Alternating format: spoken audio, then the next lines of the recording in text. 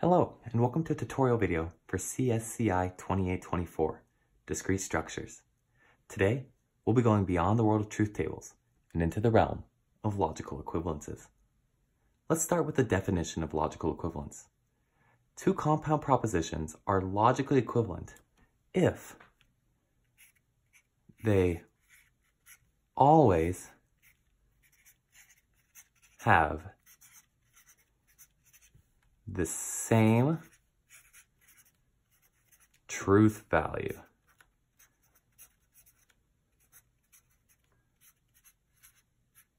So, what exactly does that mean?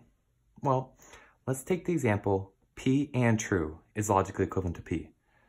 Suppose we set P equal to true. That means that P and true equals true, or P. And suppose we set P equal to false.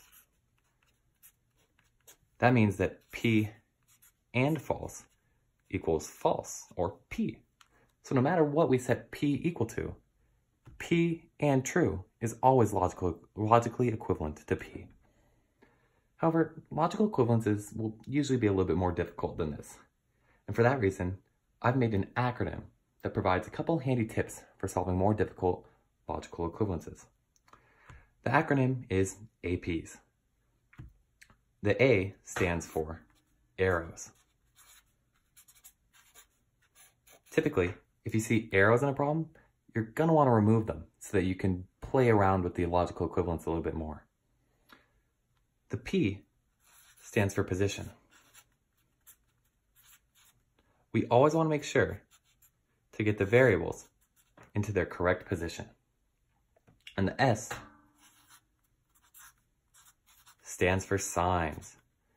After we've gotten the arrows and the positions correct, we're going to want to make sure the signs are correct as well. Let's move on to an example problem.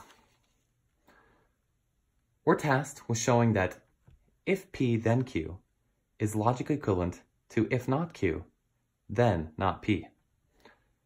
To set up your logical equivalences, you're first going to set up a table that looks something like this. I've laid out my steps, what the compound proposition will look like, and what law I'm going to be using. I've also put the logical equivalence I'm trying to show at the bottom here. Well, in the problems you're solving, you're not going to know how many steps are needed. I find it is always useful to put the logical equivalence you're trying to show at the bottom. Just leave yourself enough room. So let's go about solving this problem. We remember from our acronym that the first thing we should do is play with this arrow, which we can do using relation by implication. This will change the compound proposition to not P or Q. And that law is RBI. Following the next step in our acronym, we know that we want to get the variables into the correct position.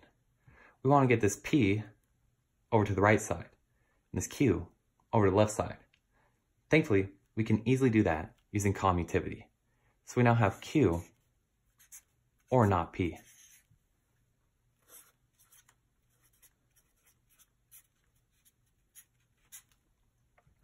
Now, following the third step in our acronym, we want to get the signs right. We see that this Q has a not sign before it. Well, we can't just add a not to the Q. What we actually can do is add a not Q. Something that looks like this. Not Q or not P. That's because saying not Q is really the same as just saying Q. And that is called double negation.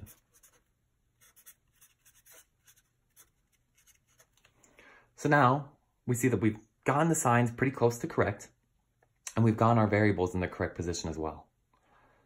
The next step we're going to want to do is actually bring back that arrow, which we can do by using relation by implication. This will make the compound proposition not Q. So if not Q, then not P. And that's RBI again. And so our final step, which I've already laid out, would actually just be removing this double negation. Because again, saying not Q is really the same thing as saying not Q. And so again, we use double negation.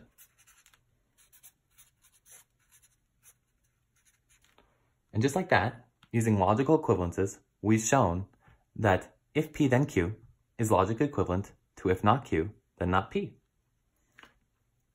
Logical equivalences can be tricky, but using tips and acronyms like APs, you can make them a little bit easier. Thanks so much for watching.